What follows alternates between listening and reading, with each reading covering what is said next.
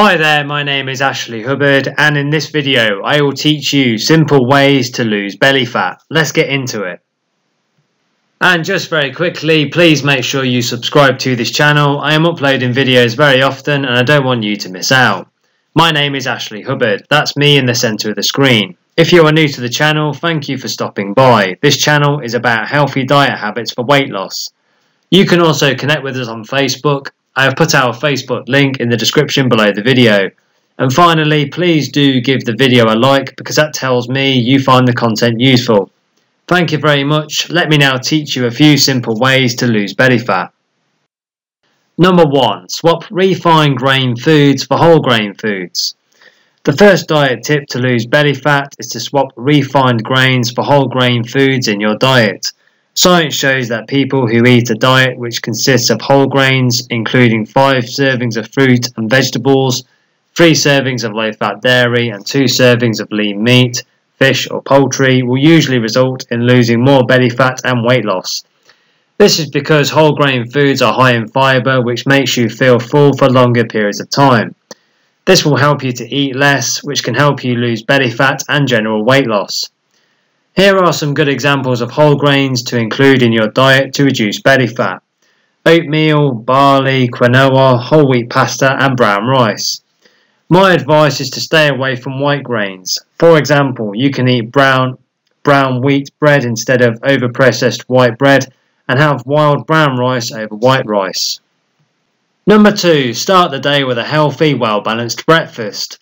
The next way to improve your diet to lose belly fat is to start your day with a healthy breakfast. It might seem counterproductive to eat if you're trying to lose belly fat and lose weight generally, but science shows that eating breakfast within an hour of waking up keeps insulin levels steadier and LDL cholesterol levels lower, which helps you to lose weight.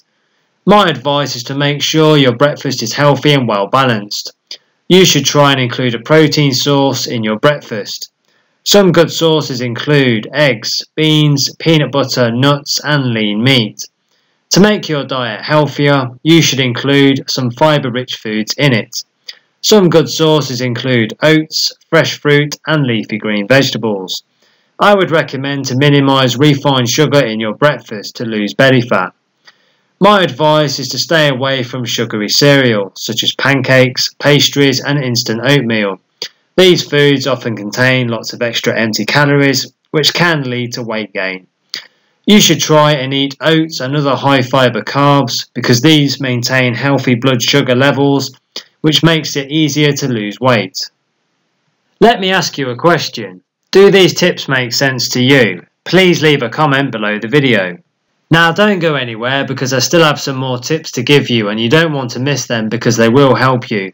But if you click the link below the video right now, it takes you through to the website for the Atkins Weight Loss Program. I recommend you take a look at the Atkins Weight Loss Diet Program because this program will support and serve you in achieving your goals. Let me now give you some more simple ways to lose belly fat. Number 3. Eat less calories in your diet.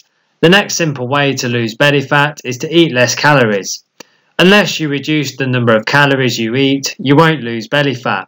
My advice is to keep track of your daily calorie consumption by using a program such as MyFitnessPal or the USDA Super Tracker to record everything that you eat.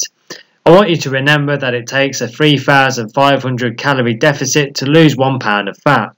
That is, you have to either burn off 3,500 calories through exercise or eat 3,500 calories less than you burn in a week. You can break this up into daily limits. To burn 3,500 calories a week, you should aim to have a 500 calorie reduction every day. For example, you can exercise to burn 250 calories and cut 250 calories from your diet. My advice is to go for 2 pounds of weight loss per week. Losing any more than that can be unhealthy and often leads to a cycle of crash dieting in which you can rapidly gain back any lost weight. I recommend to keep a food diary. Most people tend to underestimate how much they eat. Get an honest assessment of your eating habits by writing down everything you consume for a week. You can also make benefit of an online calorie calculator and figure out roughly how many calories you're consuming in a day. From this data, you'll be able to see what you can afford to cut. My advice is to try a diet in which you consume 2,200 calories for men or 2,000 calories for women per day. This should give you a deficit sufficient for you to lose 1 to 2 pounds per week depending on your activity level. Some women may require lower calorie intake such as 1,800 or 1,500 a day. You can start by limiting yourself to a 2,000 calorie limit per day and lower the limit if you do not see progress.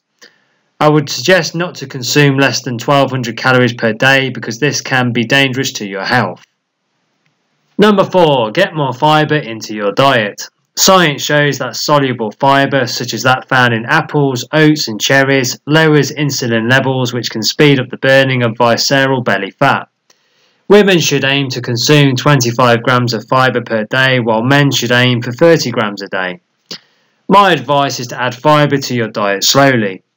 If you are currently getting 10 grams of fibre a day, don't jump to 35 grams of fibre the next day. The natural bacteria in your digestive system requires more time to adapt to your new fibre intake. You can eat the skin on your fruits and vegetables. Including more fruits and vegetables into your diet adds more fibre and lowers the calories, but only if you eat the skin, and that's where most of the fibre is. Make sure you don't peel those apples before you eat them. With potatoes, you can leave the skin on. With baked or mashed potatoes, or if you peel them, you can make snacks of them. Keeping the skin on potatoes when cooking them helps keep more vitamins and minerals in the flesh. Just don't eat any parts of the skin that are green. You can also eat more split pea soup. Split peas are a fibre power food. Just 1 cup contains 16 grams of fibre. Now, if you want a program to support you, please make sure you click the link in the description below the video right now. It takes you through to the website for the Atkins Diet Weight Loss Program. I recommend you take a look at the Atkins Diet Program because this program will support and serve you in achieving your goals. You will have the opportunity to choose a plan that is right for you on the website. The Atkins Diet Program is available to people in the USA. So make sure you click the link below the video and you go through to the website and have a look at the Atkins Weight Loss Program. Because as I say, this program will support and serve you in achieving your goals. I recommend you take a look when you are ready. Just click the link below this video to find out more. I hope you enjoyed that and please make sure you subscribe. Please do hit the like button and give the video a thumbs up. That tells me you find the content useful. Is there a specific video that you want me to create for you? Please let me know in the comments section below the video. You can also connect with us on Facebook. I have put the Facebook link in the description below the video. Thank you very much for watching and supporting the channel, and I wish you all the best on your weight loss journey. Have a brilliant day.